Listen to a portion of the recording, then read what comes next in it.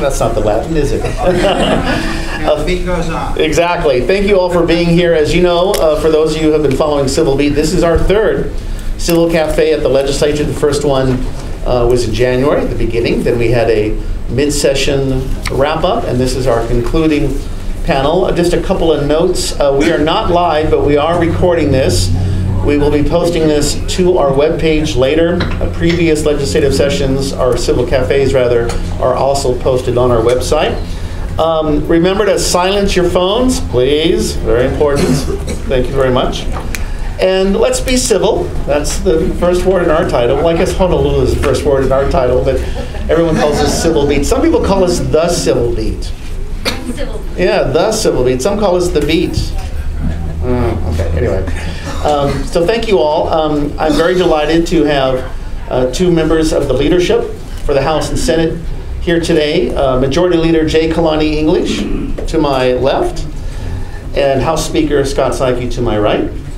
And then to the far left and far right, far left first is Courtney Teague, my comrade in arms, covering the legislature from Civil Beat. And to my far right is Corie Tanida, not Tanida, Corie Tanida from Common Cause. And the way this is going to work is I'm going to make a few opening remarks. I'm going to turn it over to the Majority Leader and the Speaker for their comments about priorities, accomplishments during the session. And then to Courtney and Corie for their comments as well, bills that they were tracking. And then we're trying to reserve a lot of time for questions. We have a whole bunch of questions that came in beforehand online. And we also are going to ask you in the audience, if you wish to contribute your own question, there are note cards. Is that right, Mariko? So you can see Mariko wearing the Civil Beat shirt. And then who else? Ben? Has Ben got his on? Yeah, my colleague Ben in the back in the gray Civil Beat shirt. So if you have questions, what we don't do is we're not going to come around and give you a microphone to talk. Sorry, we're just not going to do that. Instead, you need to write out the question, and then Ben and Mariko will feed Courtney and Corie to ask those questions. Okay, have I got anything else that I'm missing? No, Common Cause is the sponsor of one of these. We are, thank you. Thing. Yeah, I just want to say there's seats in the front if you guys want to come up. And let's go ahead and move the microphones a little bit closer so that everybody can hear. I have a loud voice, but Majority Leader and Speaker are somewhat soft-spoken. If everybody's ready to begin, I think we're going to begin right now. I have a story that's up in Civil Beat today calling this the most progressive legislative session in recent memory. I've already got a few emails telling me, really? There were some people in particular, particularly women, who said that the paid family leave bill, which is calling for a study, was a great disappointment, a letdown to women because it calls for a study. And the argument I heard was that the study is already in and that they should have acted on it. The paid family leave bill was a priority of the Women's Caucus. Nonetheless, it is passed. There is a related bill that I believe sets up a board in the Department of Labor. Is that right? I'm looking at Della and she's saying perhaps no. Majority Leader Della Albalati is in the audience as well. I was also told by several people upset about a domestic violence legislation that did not make it as well, and this came from several other people. So I did want to acknowledge that. Richard Cregan is in the audience as well, representative over there. Stanley Chang. Senator Chang is in the audience too. Please point them out as they come in. Thank you all. But mostly I got a lot of good emails, including from someone, a text. I will not identify who the person is, but they said, it's someone here in this building. And they said, wow, this is the first time you've called us progressive. This was at 6:47 a.m., so they were getting up and reading Civil Beat first thing. So I texted back and said, probably the last time, too. With a little smiley face. And then this person says, I will have to save this article. To check back, I guess, is the way to do it. So that was something nice. But I really do. I'll admit that I'll admit I wrote that text at 6:47 a.m. Thank you, Mr. Speaker. Please bring the microphone closer to you. Okay. Actually, we need to be about 6 inches. Say again, Senator? About this far apart. Is this best, like this? Yeah. Thank you. They have much more experience with the microphones than I do.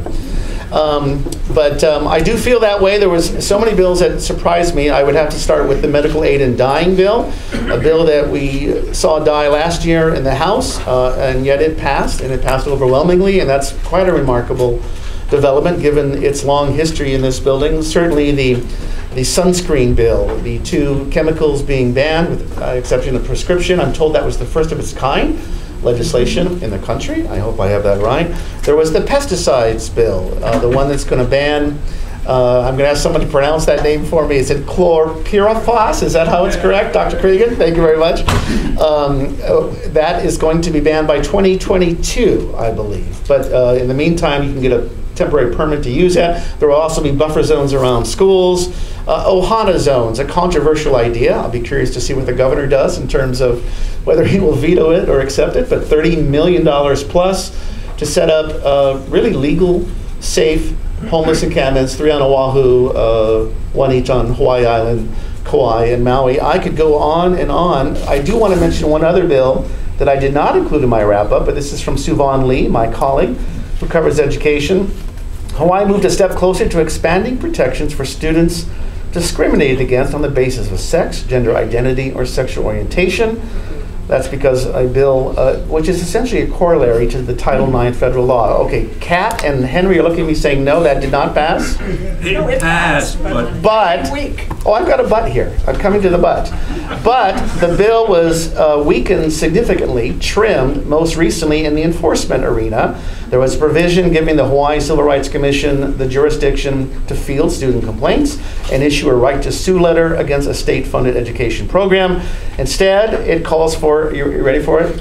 The Legislative Reference Bureau to conduct a study, which is sort of a classic thing that the legislature does. Did I get that right, Henry and Kat? Thank you. Okay. It would have to be egregious. Okay, that's fine. It is interesting how calling a study is often the solution to a situation, and those studies come back to the legislature. They are reported. I'll let the majority leader and the speaker tell you more about that. But I did overall think it was a pretty remarkable session, and my compliments to both the House and Senate. Just as someone who's a resident citizen of Hawaii, I'm not saying the session was perfect, but I was definitely impressed. I do want to end with one other note. I wondered, did not mention this, but I wondered how much, maybe the speaker, the majority leader might comment, I wondered how much this was a reaction to the Trump administration. There's, some people are going, really, what? Compared to what's going on in Congress right now, which is controlled by the Republicans, as well as the Trump White House, it's kind of remarkable, I think, what has happened. And I wondered whether there might be something to that. And before we go into their opening remarks, could I just ask the majority leader and the speaker, was there any consideration of sending a message to Washington and being anti-Trump at all? Majority Leader? Well, I think in the Senate we took a very pragmatic approach. I mean, basically we looked at programs that will be cut or may be cut, and we tried to replace it with state monies. Programs that we thought would be beneficial, a lot in the environmental protection area, a lot in climate change areas. A lot of our federal highway monies, for example, our roads, a lot of our roads are being eroded, and so that would have been under the climate change initiatives that the previous administration had. So that was replaced. So we took a pragmatic approach. Yes, we did take into account the current administration in Washington. Of course, you have to. But very, very, like I said, pragmatic. We didn't say, okay, the union is breaking up and we're out on our own and we're going to have to go on it on our own. But we do know that we have to pick up a lot. And one area that I think we all saw was with the storms. The storms on Kauai and the storms on Maui, the storms that are going to happen in the future will only get worse and worse and more intense. And one of the big tension points is the federal flood insurance and the reimbursements from FEMA. And so, that's an area that we're going to have to look very, very carefully at, because more and more Hawaii will have to pay for our own insurance and our own rebuilding as the storms come. I know Senator Ross Baker, one of her priority bills has to do with making certain that parts of Obamacare are preserved locally, and I'm looking at the majority leader for the House nodding her head as well. Speaker Saiki, that question about President Trump, Majority Leader English saying not a total reaction, but yeah, some of the bills. I think so. From the House perspective, we were pretty much in line with the Senate's position on this. What the House really did was at the outset was to focus on a couple of areas. One was the impact of federal cuts on Hawaii, especially within the Medicaid area, because Medicaid is now the largest expenditure under the state budget. We spend more in medical programs than we do on public education at this point because of the rising costs. And so we're really concerned about mitigating the impact of federal cuts within the Medicaid program. The other area that we focused on was with what is kind of like just a normal procedure where we go through Internal Revenue Code conformity issues and whether or not the state should conform to changes in the Internal Revenue Code. But this year we actually spent a lot of time analyzing each and every change in the federal tax code to see whether or not Hawaii wants to conform to the changes that were made at the federal level. And if I could stop you for just a moment, my 81-year-old mother is saying she can't hear the speakers very well. Hi, Mrs. Blair. If you don't mind speaking up just a little bit for the benefit of those who have a little more difficulty hearing. Did you hear that okay, Mom? She's embarrassed. She's blushing. Yeah, my mom's right over there. Yeah. How about a round of applause for Patricia Blair?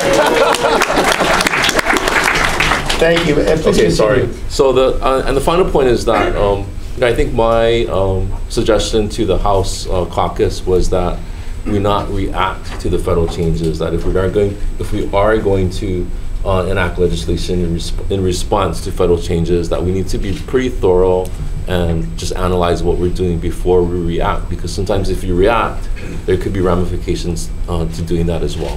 Okay, so to priorities, accomplishments, disappointments in the respective chambers. We'll start with Majority Leader English regarding the Senate. What are you proud of this session?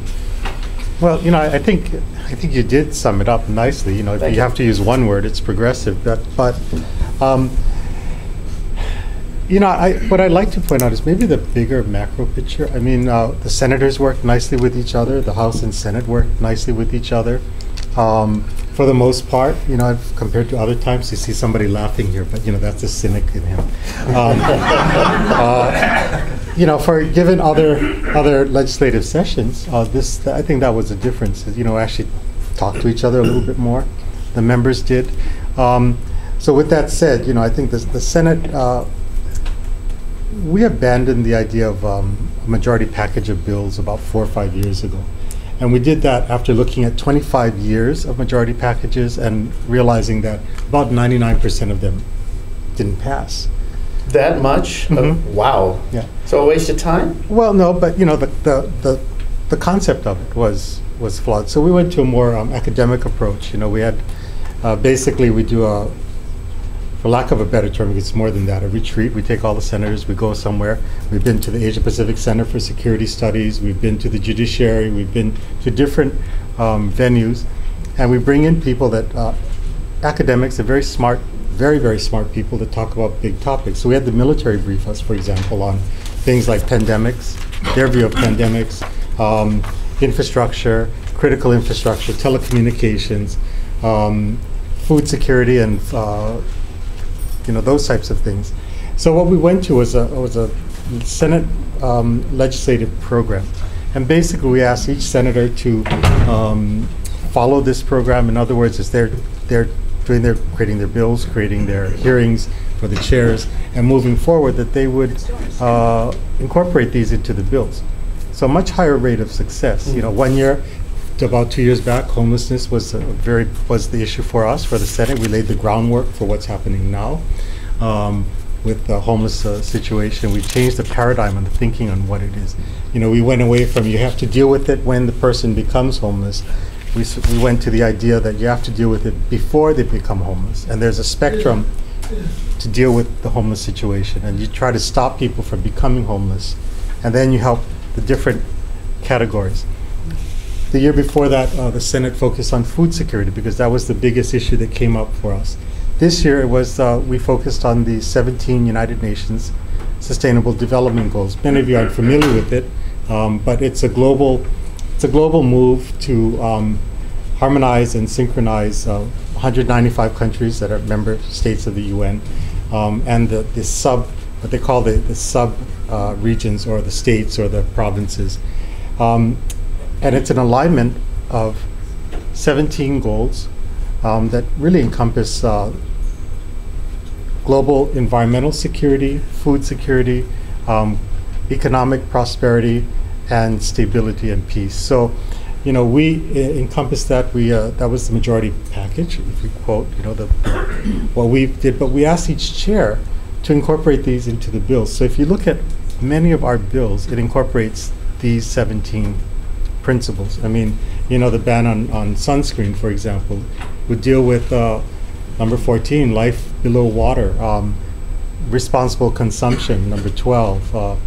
So that's how the Senate looked at it. We did have bills. We did send a bill over to the House, and the House withdrew its conferees. So, we had Where was that bill? that was the bill that would have codified the Sustainable Development Goals.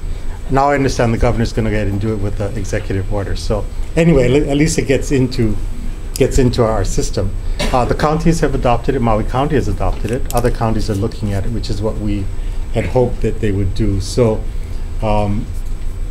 what the Senate did, to go back to your question, what the Senate did was looked at a comprehensive package and how things cross-connect and how they intersect so that we can come up with a better success rate. And I think we did it, because you can see in many of the bills that we've passed, we can put them into all of these categories and move the whole idea forward of a comprehensive way of dealing with big issues. Thank you, Majority Leader. Mr. Speaker, I wondered if you might comment on a few other things you felt good about with your chamber, as well as what the Majority Leader did, which shed a little light on how the Senate, in your case the House, went about coming up with its principles going forward for the session. Okay, so before I do that, can I introduce a couple of my colleagues who walked in? Sure. Representative Linda Coit is in the back of the room. Please raise it. There she is, in the back. And also Representative Mark Hashem is here. I think I saw him walk in. Where'd Mark go? Sure. Okay, so, it was just, it was only 7 months ago when we were in special session on the rail issue, on the rail tax. And after we completed, I have to say that that special session was probably one of the toughest things that I've worked on in the legislature. And after that session was over, I was talking with the Senate President, Ron Kochi, and I told him, after this special session and after what we did on the rail bill, whether people agree or disagreed with it, it just told me that the legislature can do anything, because that was a really tough issue. And I told him that it was a really good sign going forward in terms of the House's working relationship with the Senate. And that's exactly, as Kalani mentioned, that's exactly what transpired after that special session, was that I think that there was an excellent working relationship between the two bodies. There are times when we disagreed with each other, but it was civil and we agreed to disagree. But there were times when we agreed on some of the issues, and that is the result of this session. I think that this, in all of my years in the legislature, this probably has been the most productive session that I've been involved with. How long have you been in the legislature? This is my 23rd year. 23rd year. So wow. And I guess it also has been a progressive result as well. When we started in January, the House set forth a couple of priorities that we're looking at. One was housing, affordable housing development, and the other was homelessness. And I feel that the legislature really delivered on both of those areas. It was, we're in a fortunate situation where we actually had financial resources available to us this year. There was a surplus in tax collections, and that enabled us to appropriate $200 million for the Rental Housing Trust Fund, which will result in the construction of at least approximately 1,000 units below 80% AMI, and a $300 million GET exemption for the construction of units between 80 and 140% AMI. The $300 million in GET tax exemptions over a 12-year period represent the construction of about 2,000 units per year. So for the 12 years that this will be in effect, we're looking at construction of 24,000 affordable rental units. By the way, that GT exemption was a package that we had worked on in conjunction with labor unions, construction unions, which agreed to a pay cut when working on these projects. It was in conjunction with the largest banks in Hawaii, which agreed to cut its financing rates for these projects. And so it was a really concerted effort to put that bill together. The other bill that I'm pretty proud of is the disaster relief appropriation that we drafted, basically within just a matter of days. It was $125 million. $100 million of that is allocated for Kauai, $25 million for other areas in the state. But that was basically done over the weekend. The finance chair and the Ways and Means chair, Sylvia Luke and Donna Medella Cruz, had to expedite the approval of the state budget bill in order to expedite the disaster relief bill. So that was another historic moment in our session where the money committees had to hold only 2 conference meetings to resolve the state budget. And they resolved it within a week. You know, normally that budget bill takes a couple of weeks to resolve, but this one was done really, really quickly. And I think that, you know, I'm sure there will be questions about other areas that we've worked on, but I feel that this has just been a really solid agenda, and I think that the legislature really delivered this year. Before we go on to Courtney and Corie, I did want to ask both leaders, what kept you guys from working so well previously, and how do you keep that together going forward? In other words, to keep the good relationships, not losing this momentum, if you will. Majority Leader. Before, what kept?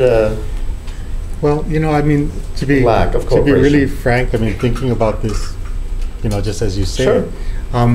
You know, in the past, the House and the Senate often viewed each other as the enemy. And that's been the problem. For the veterans here, you've seen that, right? Well, the House is doing this, we're not going to do that. The Senate's doing this, we're not going to do that. So I think we try to lessen that and say, you know, we're 2 parts of a whole. And we have to work in unison to make sure things get through. We also, you know, it helps to have a common enemy. Is that us, the media? No, but that's your perception of it, but we don't view you that way. Thank you. You're on record, by the way. You're on record, too. Thank you, Senator. But, you know, the thing is that, I mean, the common enemy, with the big quote around this, is really the federal administration, right? That was the underlying. Also, there's a lot of tension between the executive and the legislative. And, you know, that's healthy. That's how the American founding fathers put together a representative democracy. So, you know, the idea was the tension should be between the executive and the legislative. And over my 18 years being a senator and my, you know, many years before that working here, the tension has always been between the House and the Senate and the House. This is one of the first years where the tension was where it should be, was between the executive and the legislative.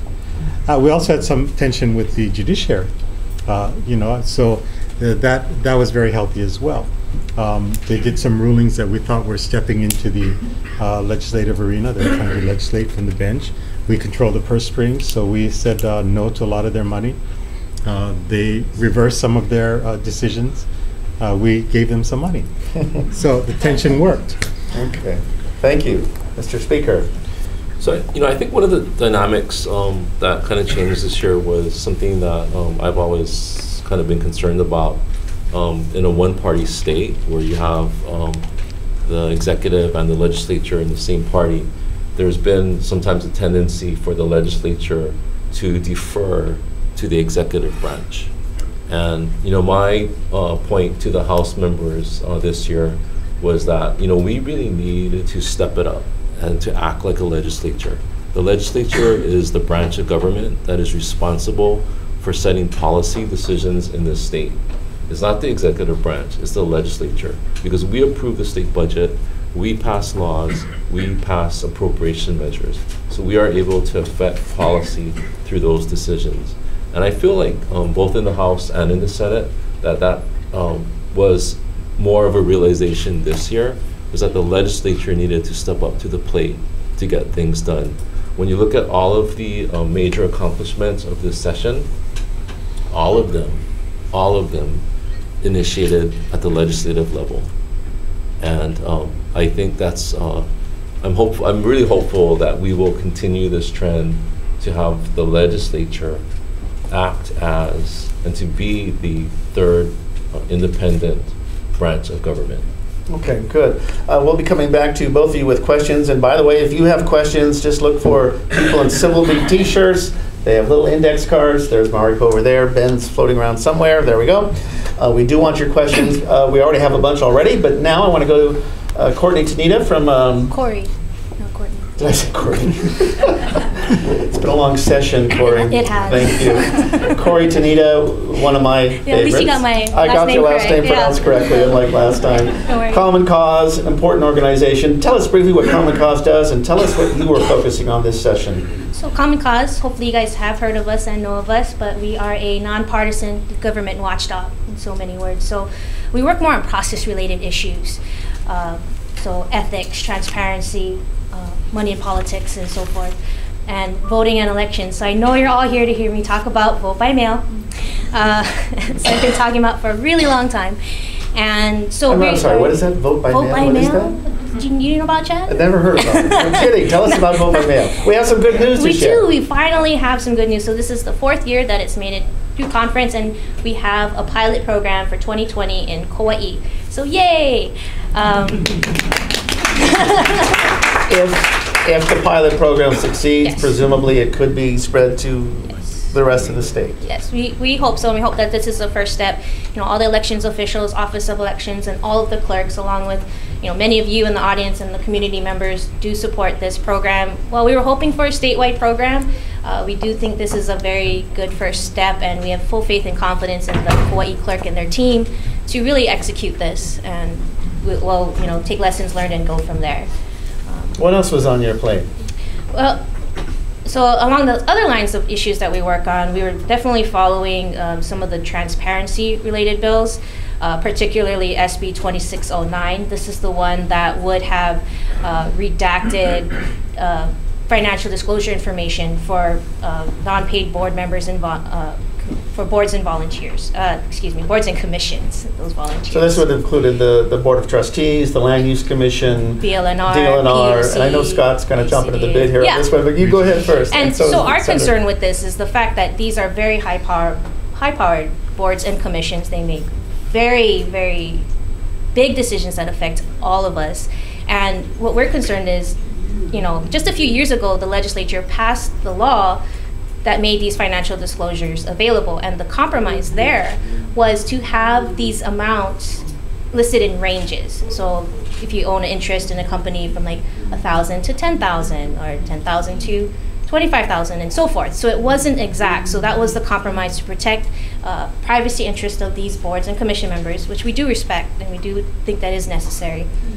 But, you know, public needs to know, because this is how we are able to hold power accountable, look for conflicts of interest if there are, and so forth. So for us, we are happy that it was, you know, it made it through conference, and at the last minute, I believe it was the House that did not agree with the final version. And so I understand the position, you know, sometimes there is some struggle getting to fill these boards and commissions, but we haven't seen anything that necessarily correlates with redacting this information or hiding this information to increasing recruitment.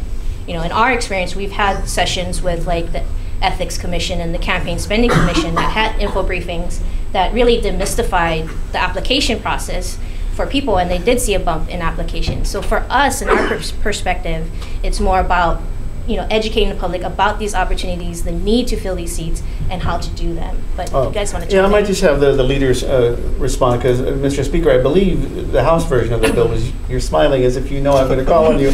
Tell us what we maybe did not understand about that bill and why you introduced it, and I'll ask the majority leader as well. So I've had several conversations with Chad during the course of the session about the merits of this bill, because I actually introduced the House version of this bill, and just for background, the financial disclosure form, which is an ethics commission form, calls for the person's name, address, phone number, employer. It also calls for their employment history, business interests, real property transactions. And then it also calls for, in the last column, the dollar amount attributed to each of these categories. And the dollar amounts are not the specific dollar amount, but it calls for you to put in a letter, which is key to a range. So for example, $0 to $10,000 is A, et cetera, et cetera. And the bill proposed to redact the last column, the dollar amount column. It would have left everything else intact. So it would have left business interests intact. It would have left real property transactions intact. Everything would have been there on the form, and it would have been on the Ethics Commission website.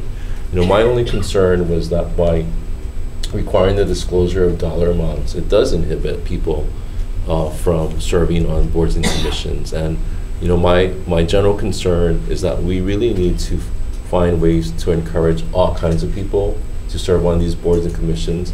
We have so many boards, we have so many commissions where we need people to volunteer, and I felt that we should not inhibit people from serving. The sources, if there are conflicts, the sources of those conflicts would have been disclosed. They would have been on the website. You know, I would note that the City and County of Honolulu, which also has volunteers serving on boards and commissions and who are filing ethics disclosures with the City Ethics Commission, by law, all of those disclosures are kept confidential. So none of that is on the city website. I think that we've done a lot to promote disclosure at the state level, at the Ethics Commission level, but providing the dollar amount or the dollar range, I think just goes a little bit too far. Okay, Majority Leader, did you want to add anything to that? I couldn't have said it better. Okay, well enough. Okay, Corie, did you have anything else as well that was on the Common Cause agenda? We have a lot on our agenda, but you can check it out on our website, so I won't bore you. What is your website? hi.commoncause.org. Thanks, Chad. You're right. But I did, you know, we did spend the weekend looking at all the bills that did pass out of conference, because we were concerned about the gut and replace practices that we have seen and Civil Beat has reported on throughout session. Define gut and replace just real quickly. What it sounds like, they take the contents of one bill, gut it, and put in something else. Pretty much, you know, and there's different variations of this, of course, but that's pretty much it in a nutshell. And so, why is that a bad thing from Common Causes and the public's point of view to gut and replace? Because it's perfectly legal. Yes, it is legal, but you know, the point of the legislative process is to have the public chime in, to weigh in on and be part of these in-depth discussions. And we can't do that without advance notice, without being able to see what is in the content of these bills. And even now, when we do have like the 48-hour notices, it's very difficult to get it in by the 24-hour deadline. You know, but we do appreciate at least having that 48-hour notice. And so, and you know, it's not even just for the public's sake. You know, sometimes this cuts out the legislators too. If they don't understand, how can they have intelligent discussions and conversation and debate about these complex issues? These bills are not simple. And so the only, you know, so we were expecting the worst. I mean, we saw the, as again reported on Civil Beat, like there was an agenda by Ways and Means, like right before second decking, and like a dozen bills, they all had proposed drafts. So, you know, that's like already towards the end of the process. That doesn't give the public much time, legislators much time to really consider what's going on. But thankfully, you know, most of those really egregious bills did die. And the only one I really saw that possibly has some issues is SB 2858.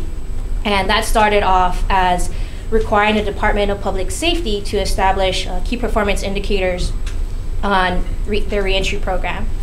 And then that's how it went through the Senate completely. Went to the House, it switched over to yeah, it basically requiring the building standards. So when they're building new schools, that they would have to have a room in there up to Hurricane 3 standards. I guess that's a public safety issue. Yeah, so it technically falls under the title, but we're concerned that it doesn't meet the constitutional requirement that it had 3 readings in each chamber. So I don't know that it necessarily had the 3 readings in the Senate. House, I think so. But okay, I do want to ask it did both, come out of the thank you for bringing gut and replace. I do want to ask particularly the majority leader, who was your Ways and Means chair, that in particular his signature on these gut and replace bills. Yeah, and if you look at what it was really bills that the Senate wanted that wasn't moving in the House. So, you know, that's the practice, is to put it into a bill, usually in committee, but this time it happened in the Ways and Means side. And a lot of them got withdrawn as the bills were moving out of the House. So, you know, but we need to be really clear that the Constitution says you have to have one subject in each bill relating to the title. So if the title says relating to public safety, anything relating to public safety can end up in the bill at any point along the way. So, you know, it's something that people have debated for a long time, but it's just one of the tools, from my point of view, one of the tools that is there, because sometimes we need to add things in at a late date. Okay, Speaker? So I don't, you know, I don't appreciate gut and replacing of language in bills at the last minute when there's no, basically no public notice of the changes. But I will say that sometimes there are situations where you need to gut and replace a bill, and I'll give you an example. We just all mentioned the disaster relief bill that we approved a few weeks ago in a matter of a few days. That was kind of a gut and replace bill because we added brand new language into this House bill to provide for the $125 million in funding. And the reason why we did that was because, and this was a cash infusion, it's $125 million in cash. The reports that we were getting was that it was not clear whether or not the federal government would provide financing up front for projects such as the road repair in Honolulu, the road that had been washed out. So we viewed this as kind of an emergency situation that we wanted to respond to. As a result of that legislation, I think you will see road repair projects starting up. You'll see other projects that will probably get reimbursed by the federal government at some point, but there needed to be a cash infusion early on in order to get those projects underway. Okay, thank you. Courtney, last but not least, I think, actually you got one of our first questions, which I think is related to one of the things you wanted to talk about. Yeah. Marijuana and police, basically, are your topics today. Yeah. A good couple of foil bills. But we got a question about the status of the legal recreational marijuana bills. I cover medical marijuana. I even had to look these up because these didn't make it anywhere. You know, I'm told there's a little bit more hope next session for an adult use bill for cannabis, but, you know, who knows? I think some people tend to say that every year. But one of the bills that I did want to bring up that we have gotten questions about is the medical marijuana omnibus bill. An omnibus bill, just in case you don't know, is a wide-ranging bill that has lots of different things in it. This one, let's start out talking about what it does. So it would establish a reciprocity program. Reciprocity is just a fancy word that means tourists can buy medical marijuana when they visit. No, it doesn't. No, reciprocity means that we have an exchange with another state that has legalized it, will honor their license. It doesn't mean that a tourist can buy marijuana. Right, but if they have a medical marijuana card that is that is valid from another state, or it's my understanding that if they have like a doctor's note or something. No, they have to have a license. A license, not a even in doctor's states note. with recreational. Reciprocity means that they have to have a license. They have a licensing authority. We have a licensing authority, and we exchange that.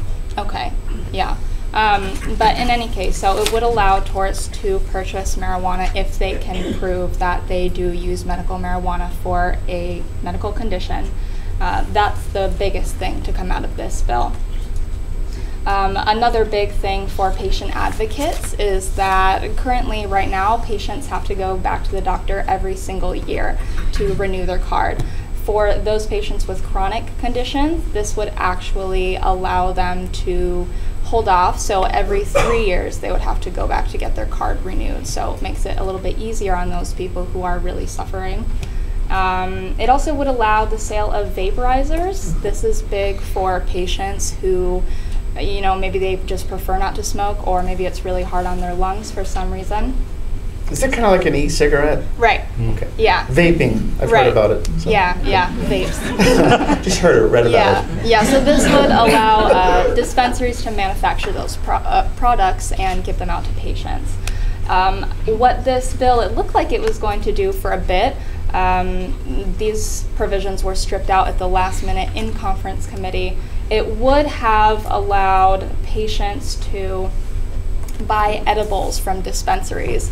Now, the big concern there is that when patients have to make them on their own, they could risk dosing improperly, and that's can be kind of scary.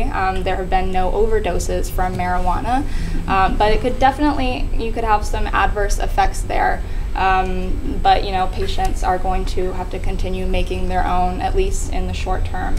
It would have also established workplace protections. That's something that we've reported on. That's a pretty big deal. Basically, what it would have said is if you have an employer that doesn't have an appreciation for medical cannabis and you test positive in a drug test, they can't fire you. So you'd be protected in the workplace, as long as you aren't, there are exceptions, right? So like if you are intoxicated at work, or for example, if you have to operate a vehicle for whatever reason for your job. So there are some exceptions, but yeah, and like I said at the last minute, those things were stripped out. What was left in the bill was that there would have been a working group to study those things. However, a working group already studied those things last year. I think it's fair to point out. Majority Leader Bellotti saying, no, there was not. It made recommendations that perhaps the legislature should look into these things. For example, I think it was the workplace protections. They had some more specific recommendations, but they did say this is possibly something that you should look into introducing legislation for. So, I think there could definitely be room to look at these issues a bit more, but, there are other states that Before we go on to the Police Standards Board, why are we calling it cannabis now instead of marijuana or pot or pakalolo? When did that happen? Is it a branding thing? It is kind of a branding thing, yeah. I mean, marijuana advocates will say marijuana has this stigma. I'm not very well versed in this, but I think there is also, some view it as kind of like a racist term, marijuana, across the border from Mexico. Really? Yeah, which is part of the rebranding issue. Interesting. Yeah. So that's part of it. And before we go on to the Police Standards Board, I just wondered if we might answer the question about recreational marijuana. Might there be? I think that's the essence of the question. Is that ever going to happen? Recreational marijuana. The status of the recreational marijuana bills. Okay, well, I'll take a quick stab at it. I mean, let's take a look at the trends in Hawaii, right? We have always been the first to initiate something. I'm so sorry. Let's look at the trends. Hawaii's always been the first to initiate something. So let's go look at back. We're the first to deal with same-sex marriage back in the early 90s. And then we're the last to actually enact. Medical marijuana, 2000. We're in the year, when did we finally do the botched dispensaries? Last year, right? So, the trend is about a 20-year cycle from when we actually do something, put something in, but that's the trend. So, I've been introducing bills to legalize recreational marijuana for quite a number of years. And what I've seen is movement on the bills and movement on the topic and the discussion, and people talking about it more and more, which is helpful because it moves a few inches, a few centimeters every year. But if the trend holds, that means roughly 20 years when an issue hits the topic hits Hawaii, and then we actually deal with it, we have a few more years to go. Okay. Speaker, marijuana? So recreational cannabis, I mean? So recreational, I think that bill is introduced every year, and it has been for the past. I think Russell Ruderman was the sponsor of one of the bills. I did one too. Senator English as well. So and I think I've introduced one before with Joe Suki, but I think my perspective is that we need to implement the medical program first, which has not yet happened, and we're still struggling with giving the administration the tools to do that. Until that's done, I think that there might be a way to acclimate the general public towards recreational use. Okay, just housekeeping rules. We're getting close to 1 o'clock, and we have gotten through the majority of our panel discussion. It's all Q&A from here on out. But Courtney, I did want to bring up a bill that's been close, near and dear to Civil Beat's heart. And by the way, I want to introduce some Civil Beat people in the audience. Jim Simon, our managing editor, right over there. Is Patty here? Is Patty? Sneak, of course, she sneaked out. Just cut that from the video, Bianca. Other Civil Beat people. Corie, our photographer. Corie Lum, our great photographer in the back. Brian Black, not technically part of Civil Beat, but the Civil Beat Law Center, right over there. Very important. And probably someone else I'm forgetting, but I apologize. This is a bill that we have seen not make it. And yet, if I understand correctly, Courtney, for the first time, this bill is going to happen, and Hawaii will join the other 49 states regarding legislation in the police. Is that right? Right. And this is a bill that I might add, Civil Beat has been watching it not happen for the past 5 sessions. So this session, we did get a bill. But yeah, it was in 2013 that Civil Beat broke the news, our reporter Nick Ruby, that Hawaii is actually the only state in the nation that doesn't have a standards board for police officers. Now this sets minimum requirements, training standards, that sort of thing. It varies by state to state, but that's the general idea. The year after that, Senator Will Aspero first introduced legislation to institute a board like this, and we've seen kind of similar bills every year after. This year, it was actually Representative Scott Nishimoto's bill. That's House Bill 2071 for anyone who's curious. I saw that the latest draft has been posted, so. But in any case, yeah, so we would join the other 49 states in setting these minimum standards. There's a board of 15 people. 4 of those are members from the public, as I recall. Several of them are representatives from the department that this bill would affect. So it's not just police officers, right? It's also Department of Land and Natural Resources, enforcement officers, even the Department of Taxation. They've got cops. Yeah. DOTAX has cops. Yeah, you know, I'm not totally clear on what they do, but it would affect investigators. Yeah, police powers. Okay. Thank you. Yeah, so it affects several different departments. Of course, our prisons too. But the other thing about this bill that is somewhat unique, there are some other states that do this, but others that don't, is that this board would also have, it would also create at the same time a licensing and certification program. So it would have decertification powers. Right now, Hawaii is one of 5 states that doesn't have a program like that as well. And the reason that the licensing and certification is really big is that if an officer, you know, it varies in different states, but say they use drugs or sexual misconduct and they're fired, this makes it so that they are decertified at the same time and they can't go to another agency and work as an officer.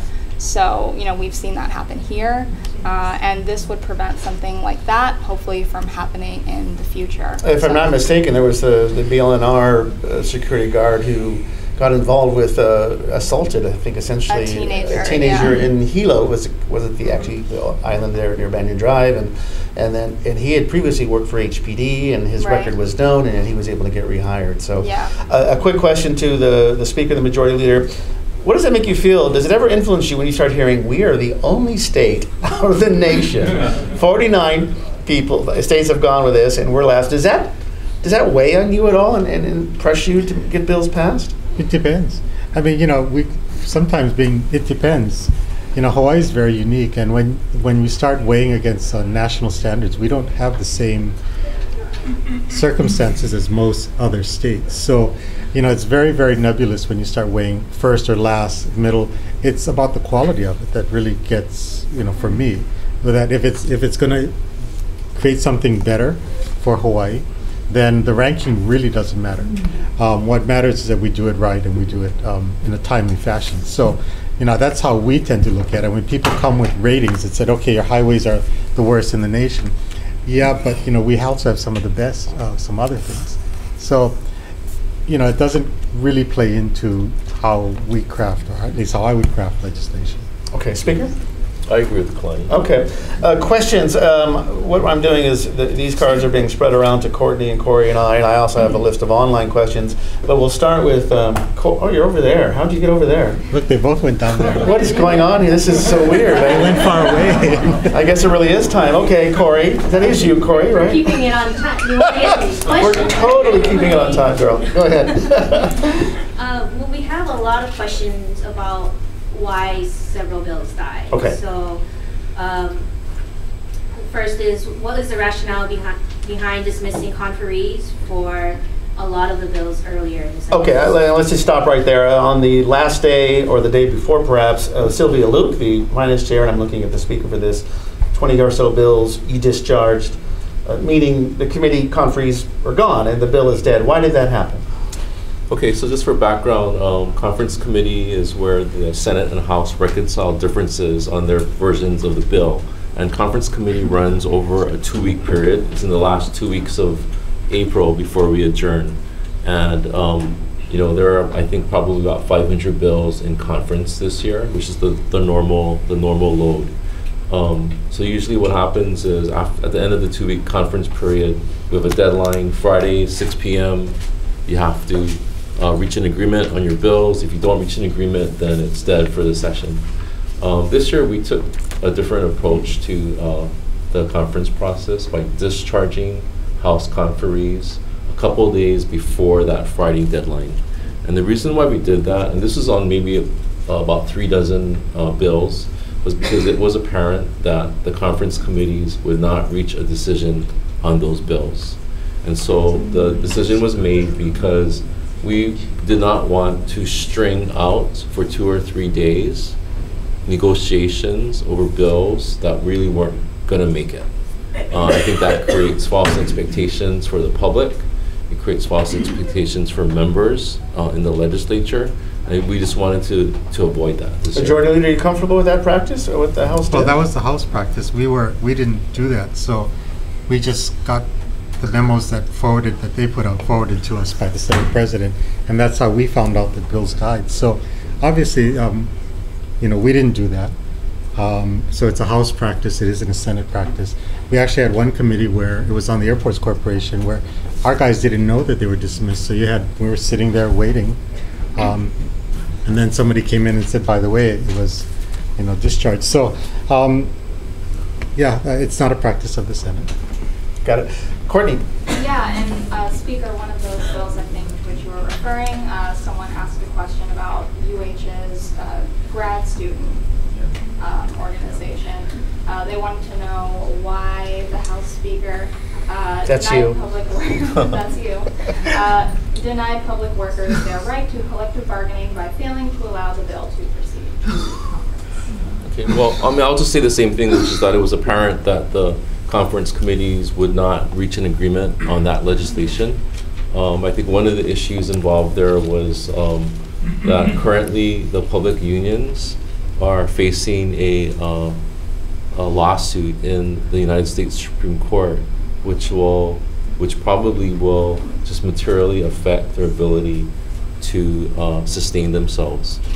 This is a case called the Janus case. It's basically a right to work case. And if the Supreme Court rules against the unions, then I think what you'll see is a radical restructuring of the public unions throughout the United States. So at this point in time, I think one of the concerns was that we not add to public unions in this when there is uncertainty about what the future is like for them. Okay. Corie. How did bills like the Styrofoam ban and the Sanctuary City fare in the quote-unquote most progressive legislative session? What is this quote-unquote? It wasn't really progressive, is that what the person I'm just saying? saying, it's quoted. Okay, most progressive legislative session. Got it. Styrofoam bill, polystyrene, or whatever it is. Okay, and what was the other one? It was in Sanctuary City. Sanctuary City. Okay, Majority Leader?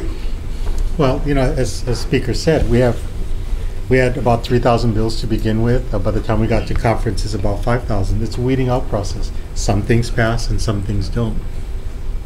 Speaker? Yeah, I'm not exact. I actually don't really know why the styrofoam bill died. I think one of the issues probably was that the counties are beginning to enact their own ordinances at the county level. So there might be. I had heard that Sylvia Luke held it in finance because there was a concern about potential job loss, although I didn't know that styrofoam was actually manufactured here.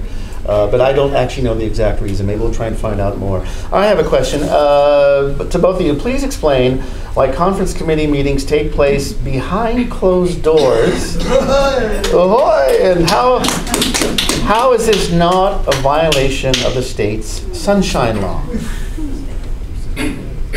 Anyone?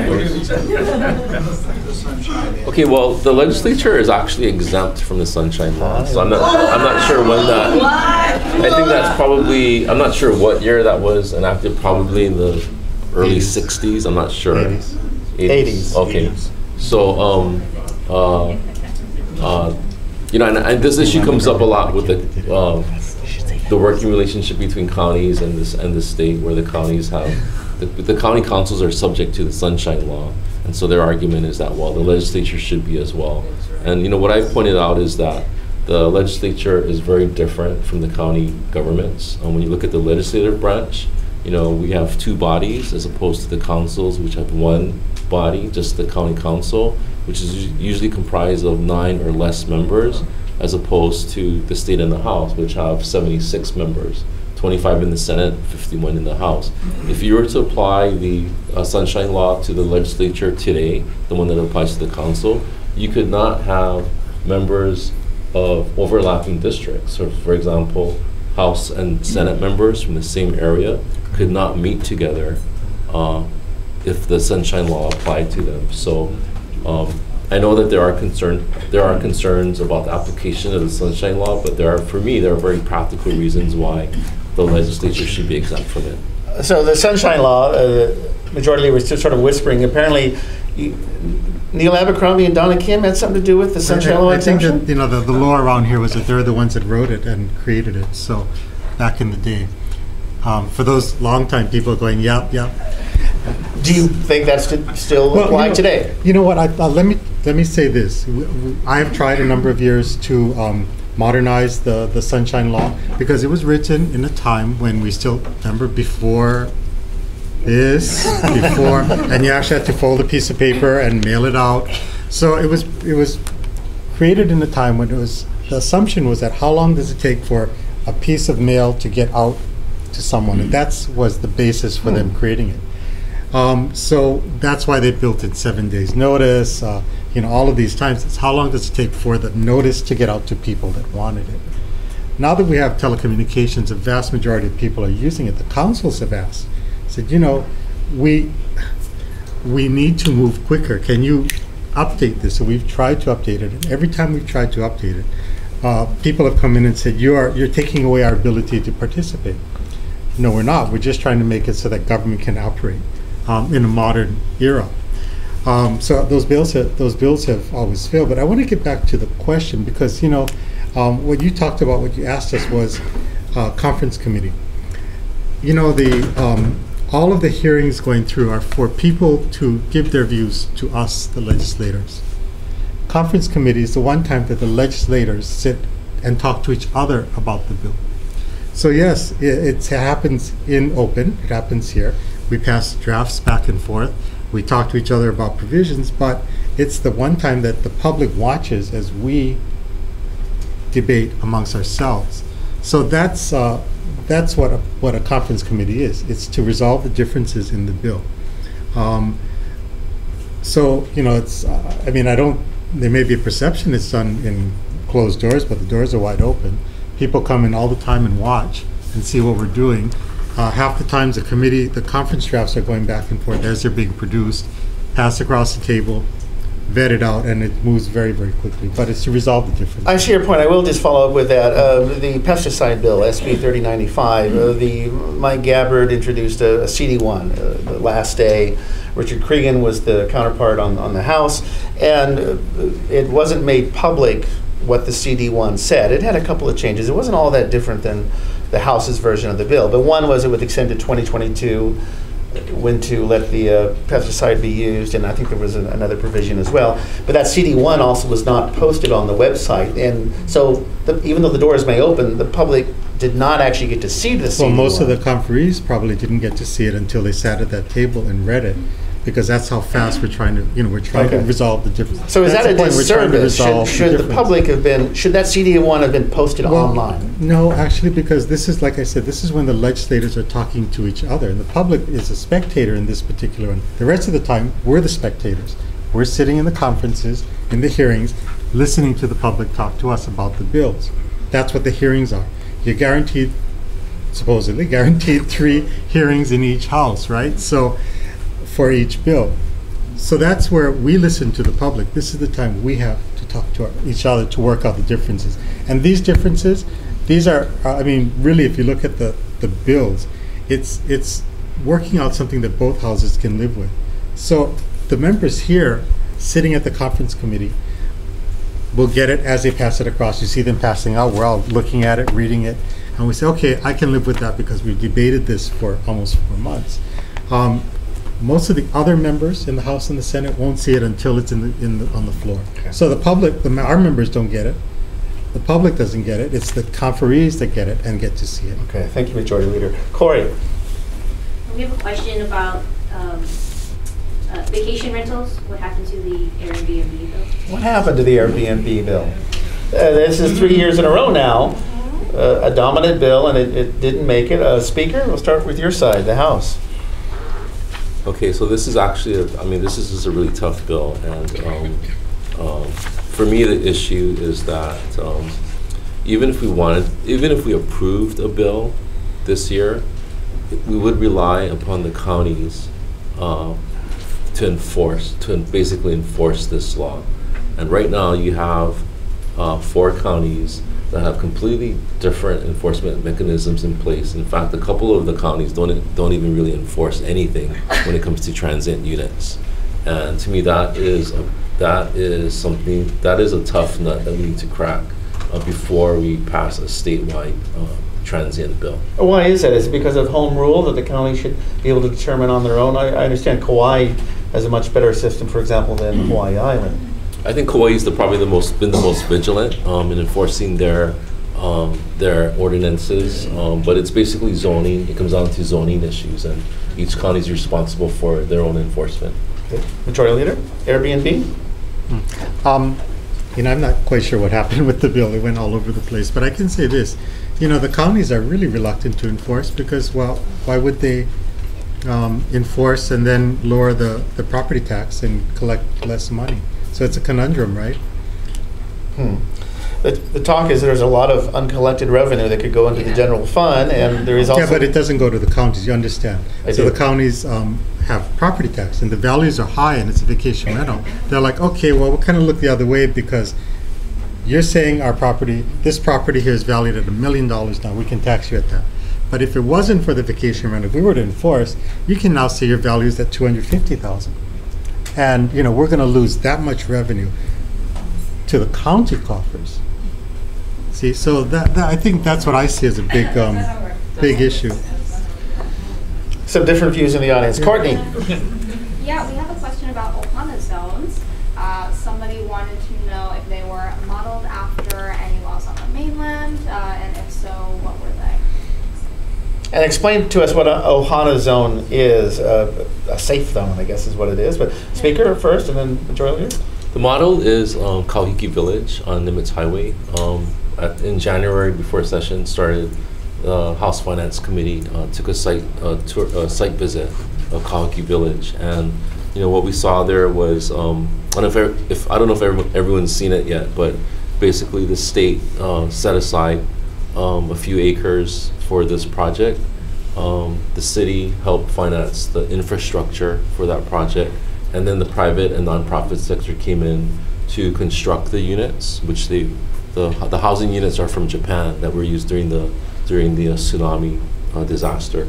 The units were flown in. The public and private sector and nonprofit sectors constructed the units. The village is comprised of there's a convenience store, there's a preschool, There's a facility for medical and dental services. IHS is in charge of operating this this village and has an office there as well. So this was the model for the Ohana zones. It's basically a self. Oh, and the other thing is, it's not on the grid. It runs off of Tesla batteries. So the whole thing is going to be self-powered, and that, I believe, is where we need to go when it comes to the homeless population. It's meant to be a transitional facility. It's near public transportation. It's near schools. It's near jobs. You want to give people an opportunity to transition out of there. We're going into our last 10, 15 minutes or so. There are cookies, there is coffee, there is water, there are bathrooms. So everyone say goodbye to Mrs. Blair. Bye, Mrs. Blair. Just like, no inheritance for you, Chad. That's where it's going to go. It went to Common Cause. It went to Common Cause, exactly. All right, minimum wage. The Hawaii did finally come up this year. What is it now? 10.10? Is that what it is? $10.10. And this had been gradually introduced, increased over the years. There were several bills. There has been talk about raising it to $15 an hour, as some states and municipalities have been looking at. The concern is that a $10 minimum wage is not livable. That's the word that is used. What are your views on the minimum wage? Should it go up? Majority Leader. I think so, but there's all kinds of economic ramifications to that. So it's a hard one because we have the highest cost of living. We're on par with New York City and on par with other very big metropolitans, but our pay scale doesn't meet that. So the idea. I mean, you look at the modern wage system with was it Henry Ford when he had his manufacturing company and said, "Gee, I need to maybe shorten the work week so that these people would actually want to use a car and buy one, and then pay them enough so they could actually buy a car." So it was product driven, right? I mean, we had to give the people enough money and enough time to want the product. That's capitalism. What we have is we're giving the people nothing. We're raising the price way beyond reach, and we say, go get credit and just use a credit card on this and be in debt for your entire life. We start out students at about $250,000 in debt. So, I think the system may be fractured, and I agree with a higher minimum wage, but I don't know the economic impacts of it. And frankly, what we're doing is we're creating poor people. Did you want to add anything, Speaker?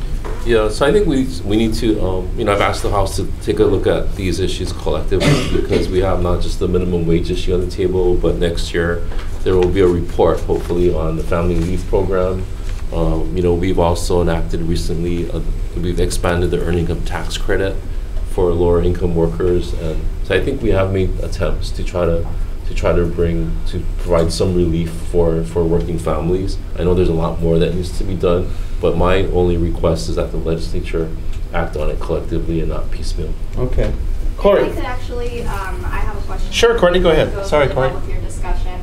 Somebody wants to know what passed that helps low wage and middle income folks. Specifically, they mentioned minimum wage, family leave, sick days, tax reform. So the question is, what passed that helps low wage and middle income? What legislation passed this session? Yeah. Okay.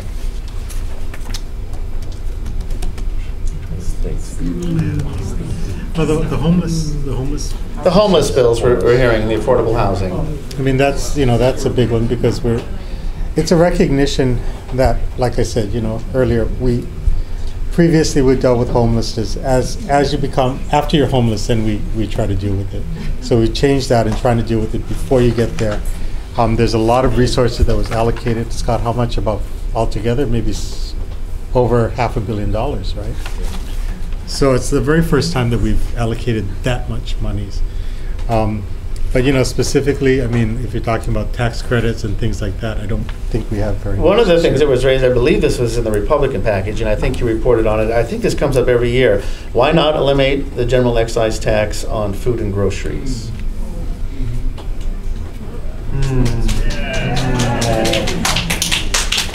Anyone? Speaker? Majority Leader? Well, You know, I would love. I mean, I would love to do that personally. The general excise tax, on the other hand, is the largest revenue source for the state government. It brings in more revenue than the income tax does. And you know, we're at a point now where, and I'll just kind of juxtapose this, you know, where the teachers union is asking us to raise more revenue for the public schools. If we were to cut GET, then the allocation for the public schools would also decrease at a time when people feel that there are some needs that have not been adequately funded at those levels. So I think it's easy to say we should cut those areas, but there is a price to pay for that. It's an excise tax, right. Speaking of the teachers union, a big surprise this session, the constitutional amendment question that will go before voters in the fall that would give the legislature the authority to, and correct me if I'm wrong on the exact language, but to get more tax money, property tax money, from investment properties, which I presume are expensive properties. I didn't say that very well. There is some concern. A lot of people are happy that you're going to get more money for teachers. Some have raised concern that, the legislature will just use that to raise the fund and take the money and put it in the general fund. What assurances can you give us that that money will, in fact, assuming it passes this fall, be used for the teachers? What passes this fall is a constitutional amendment, and if it passes, then we have to figure out the specifics of a bill. Because the counties raise property taxes. Counties have right now they have exclusive ability to collect property tax. That's their only source of revenue. So where would the revenue come from, do you think? Well, okay, so I'll just give you the county of Maui's perspective. You know, in Maui, the way that our county does it is any property that you do not have your homeowner's exemption on is an investment property. So that's how it's defined, and I'm talking to the other counties, that's generally how they define it as well. Okay. Speaker? Yeah, so the constitutional amendment that we approved would call for a surcharge on investment property. And investment property is not defined in the constitutional amendment. That would be left to a future legislature if the amendment is ratified by the voters. You know, the Senate did initiate this bill, and when the Senate draft came over, the language in that constitutional amendment was more specific because it targeted property where there would be no homeowner exemption and where the property is valued at $1 million or more. That language was based on the city's residential A property tax classification, which is attempting to raise the property tax for that category of property. That residential A classification is in litigation now. It's in the circuit court. It's probably going to be appealed to the Supreme Court.